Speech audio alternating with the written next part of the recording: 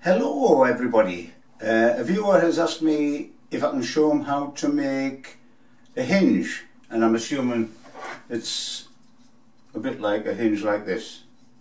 This is one out of my spares box.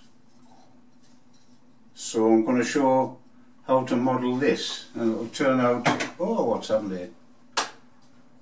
Go away. It'll turn out something like this.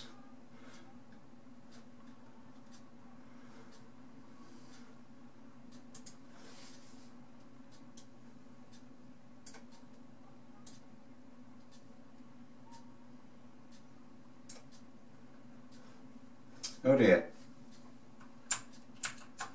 No.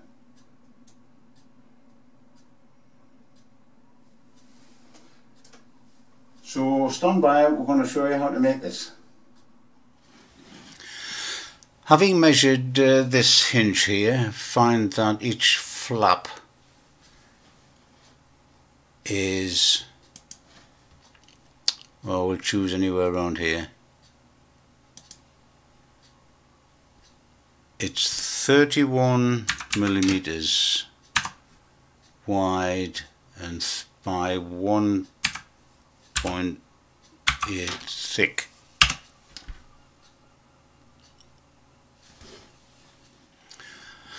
And when the hinges are parallel,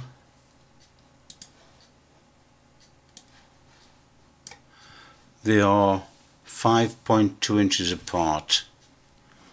So we can shift these, holding the control key will duplicate this.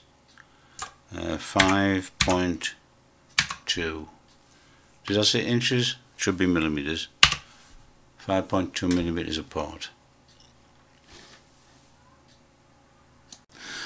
Now, of course, the pivot point of the hinge runs right down the middle here. So we want to find the middle, so we can put our hinge pivot point in the middle of it. So we'll just put a construction line from that corner to there, and then we can find the center, and I'm going to measure the diameter of the hinge pivot. It's 9.9. So it's going to be 9.9 divided by 2, and that's where the center of our pivot point is. So escape, put a circle on here to there.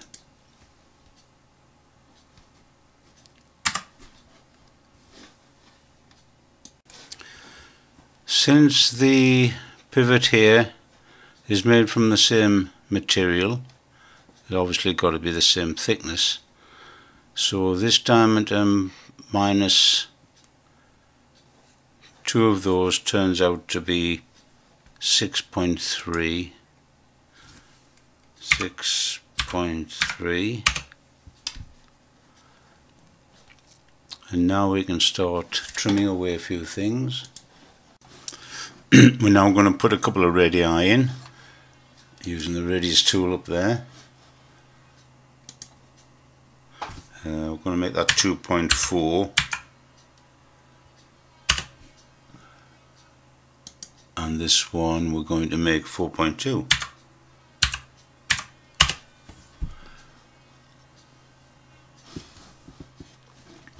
And we will close off this circle a little bit using the line tool. We'll put a line in and use the create a corner tool. So we're going to put a corner in from there to there, right, and also from there to there, and we can trim a few things away.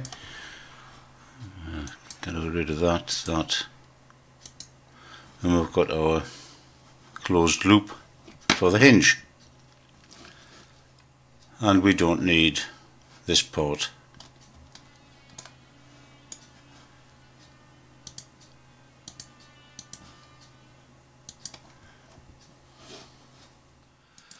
Now that we've got our profile made, we can start making the parts of the hinge. So the first thing we need is the profile tool.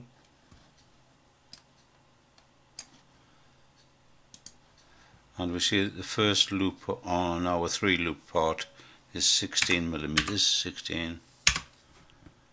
Now that we've got one made, we can make the middle one from it. So we select the solid and the move tool and control drag another one away. So we've got to space it the right distance apart.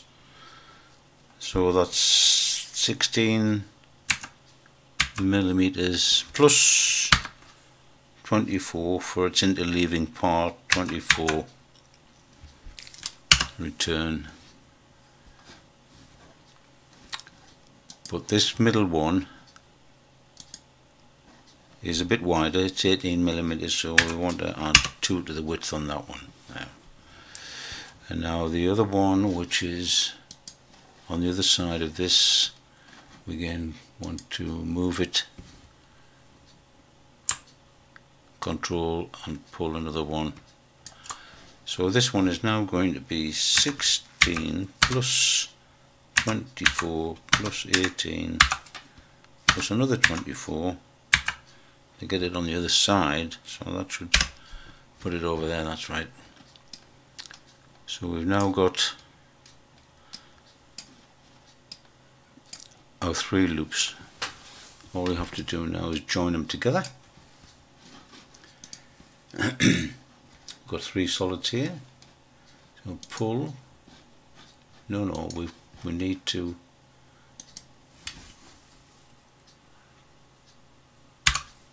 put some helper lines in. K for sketch plane,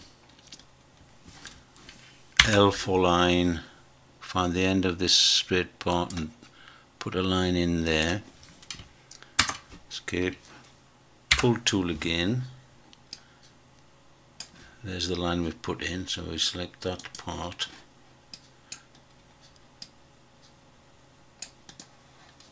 And we're going to pull that part up to there using the up to tool.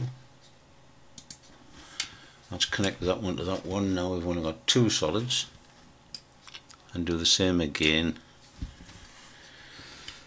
Select that, sketch plane, V,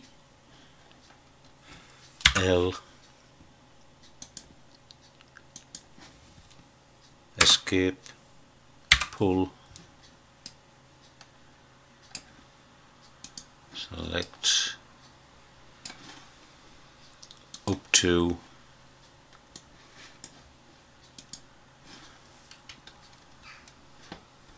now we've only got 1 solid, H, and there's our part with 3 loops. So we'll now rename